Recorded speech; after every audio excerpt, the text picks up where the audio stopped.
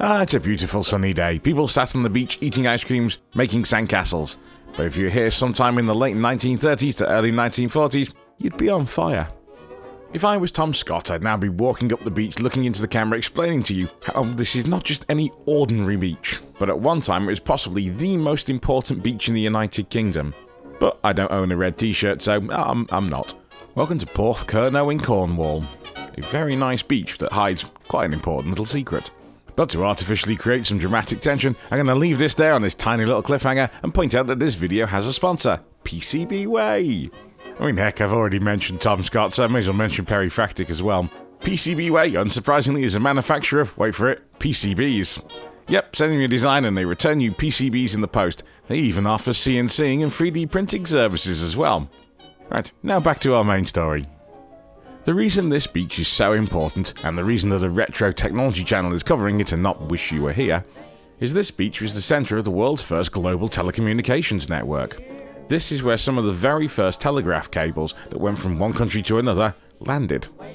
Now, one of the reasons they chose Porthcurno is that the beach nice and gently slopes into the sea, rather than having some of a dramatic cliff at some point, which, if you're going to lay a cable, is pretty important. It's also on a fairly handy location on the British coastline as well. The first cable was landed on the beach in 1870 and connected the British mainland to India, and thus created the world's first telegraph service running between Britain and India. Now, for those of you not familiar with telegraph services, and most of us aren't these days because they haven't been around for quite a while now, telegraph services used Morse code, a system that uses a series of either long or short pulses to indicate a particular letter. Later developments in telegraph would ditch the short and long pulse and go for reversing the polarity to indicate either the dot or the dash from Morse code. As that system over longer cables, it was easier to detect the change in the current compared to delineating the short or long pulses. It also meant you could send more characters per second. Initially, most telegraph systems were all manually keyed, using essentially a hand key that kind of looks like this, with an operator either listening or watching a flashing bulb at the other end. Of course, as time got on, this technology got somewhat more sophisticated and we ended up with automatic senders and recorders. The senders would either relay the message from another telegraph source or would play one out that was pre-recorded on paper. The recorders was, as you would imagine, record the messages down on paper, which an expert could very quickly decode back into the text. But one constant throughout all of this development was that we needed cables to link the various stations together. And this is why Porthcurno became so key. After the first cable that was landed in India, many other cables soon got landed in Porthcurno, to the point where a very significant proportion of the UK's international telegraph traffic was all routed through Curno. Of course, if you ever had to refer to the station in Porthcurno, you weren't going to type that all out the long way via Morse code, so it's got its own little abbreviation, PK. Of course, the really observant amongst you will have noticed a small problem with the initials PK used to represent Porthcurno, in that Curno begins with a C. So I guess it should really be PC, but it's not, it's PK. By the beginning of the 1900s, PK had become a really important centre for telecommunications. Not only did it have many international cables landing here, it also had a cable linking it to the rest of the UK, so motorbike messengers were no longer needed to transfer around the messages. By the outbreak of the First World War, military services had all worked out just how important telecommunications were, particularly the telegraph. For example, one of the first Navy actions the UK took when it entered the First World War was to cut German undersea cables, taking out their telegraph system. They also, of course, realised the importance of Porthcurno and thus stationed a number of men there to defend it, in case the Germans attempt to storm the station via the beach. As the war progressed, there was very little chance of the Germans actually storming Porthcurno and Cornwall, so not much else needed to be done in order to protect the station. During the interwar years, the volume of telegraph traffic through Curno increased quite substantially, and Porthcurno itself had become a training centre for telegraph engineers as well, meaning that by the time the Second World War happened, Porthcurno was vital to the British war effort, and this meant they were going to step up the defences, and they were going to step up the defences quite a lot. Yeah, this is where the flamethrowers come in. Yes, during this period, this would have been one of the most hazardous beaches to attempt to build a sandcastle on. I mean, first of all, they erected this amount of wooden scaffolding to stretch the full length of the beach, to make it harder to get on the beach, and then they buried in the beach itself a lot of flamethrowers. Amazingly, we actually have some footage of this thanks to the Imperial War Museum, so I'm going to put this here so you can see it. As you can see, this is not an easy beach to walk up at this point in time. No amount of factor 50 is going to get you through this. Of course, being attacked and invaded by the sea isn't the only thing they had to worry about. They had to worry about being attacked from the air. Porthcurno had a new security concern on its doorstep, and it's the reason most people actually come to visit the place these days, the Minnock Theatre. Yes, almost anyone who comes to Porthcurno as a holidaymaker comes here either to go on the beach or to see the Minnock Theatre. Very few people actually know the telegraph station is here. In fact, the first time I came, I spotted it in the car park of all places and thought, ooh, that looks interesting, I might Google that later to see what it is. After having gone home and Googled it, I was really disappointed to have not actually explored the museum, so this time I rectified that. Now you might be wondering why the Minnock Theatre was such a security concern. Well, it's a big open-air theatre that was created by some woman and her gardener to put on Shakespeare plays. And the thing about a big open-air amphitheatre is it is inordinately visible from the air, parked out on a cliff top like it is. And if you happen to be a pilot for the Luftwaffe looking for a cable station to bomb, that's a pretty good signpost. Now, dynamiting the theatre off the edge of the cliff into the sea probably also would have been quite obvious because there would have been a big dynamited rock, so Curno had to take air defence pretty seriously, and for that they were going to build themselves some bomb shelters. And if you come here today, this is the majority of what you'll see. Yes, these two caves were essentially blasted out into the cliff face and was used to house the station's equipment and personnel. Now you can see I'm walking along this entrance tunnel here, and of course nature has taken a very small corner of it back there. And as we go through the massive bomb blast doors, you can see your way inside. And today it's used to show an array of equipment that was used at the time and before that period, and is extremely atmospheric. The construction of the bomb shelters is essentially two tunnels blasted out into the rock with a number of interconnecting tunnels, as you can see in this diagram. Also at the far end, furthest away from the entrance tunnels, you'll see there's a vertical shaft that goes up, which is the emergency exit out onto the cliffs above. We couldn't go up there that day because, yes, nature had reclaimed it as a nesting site. If you come to visit the museum, these tunnels are essentially one of the biggest parts of the display. There's also a building as well, which houses this particularly nice cafe that does really good cakes. And yes, I did try some of the cakes, let's say for research. Now, despite the fact that Curno was quite an obvious target for the Germans during the Second World War, it wasn't actually ever directly attacked. No sea invasions were launched, unsurprisingly. And the Luftwaffe, they assumed attempted to bomb it. A couple of local farmers' fields took a hit, the nearest one being about 1 mile away. In fact, you can see this giant bomb that was diffused that hit that farm. It's alright, no one was injured. Now, we should probably go over how this all would plumb together.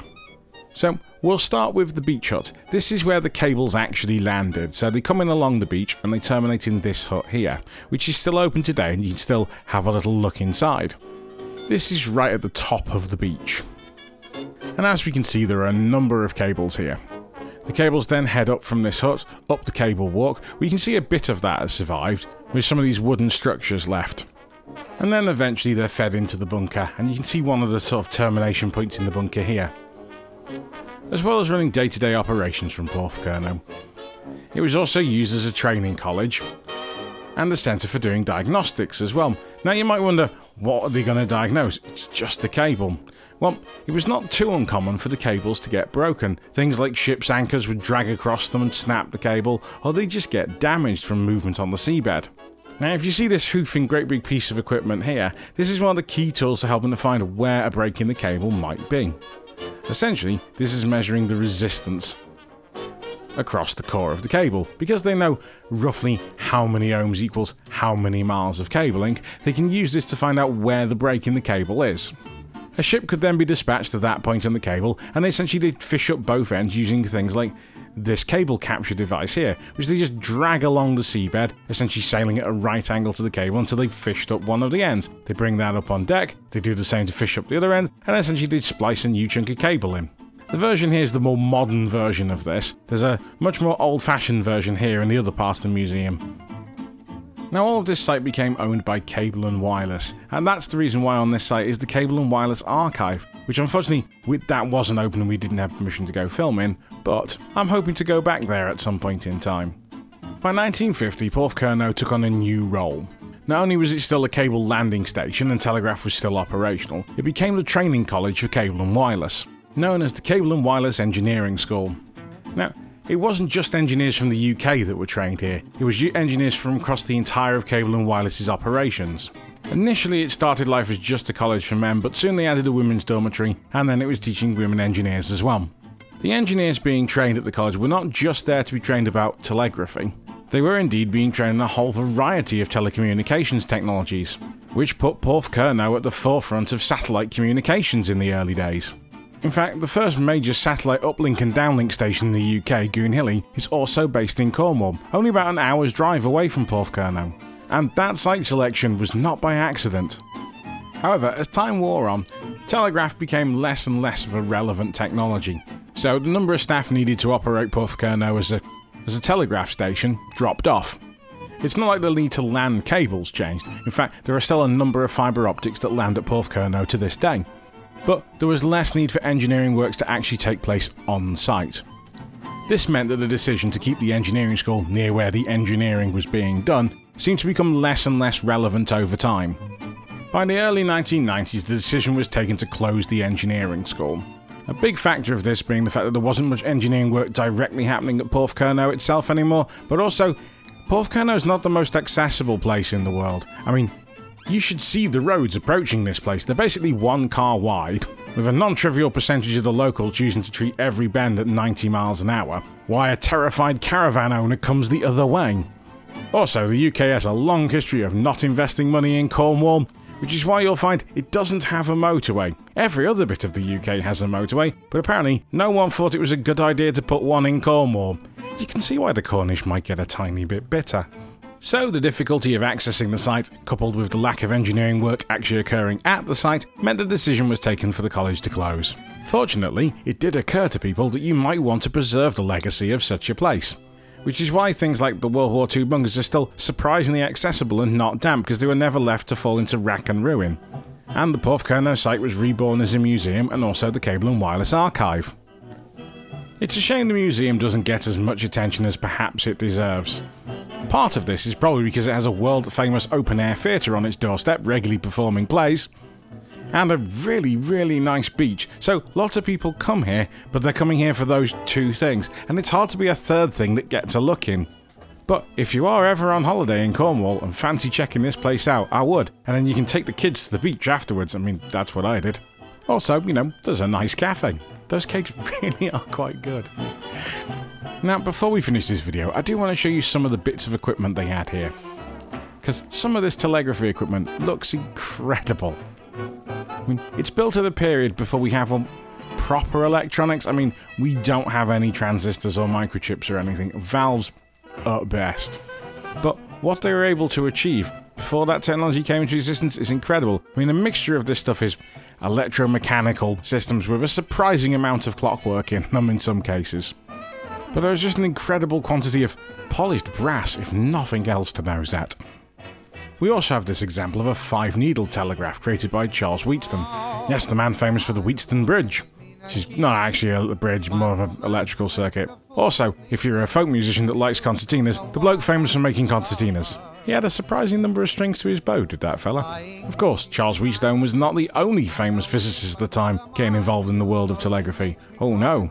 Yes, Faraday was also involved.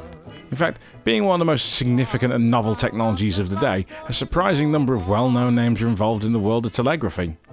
For a telecommunications technology, telegraph had a surprisingly long life, particularly compared to any technology created in the last, say, 30-40 years.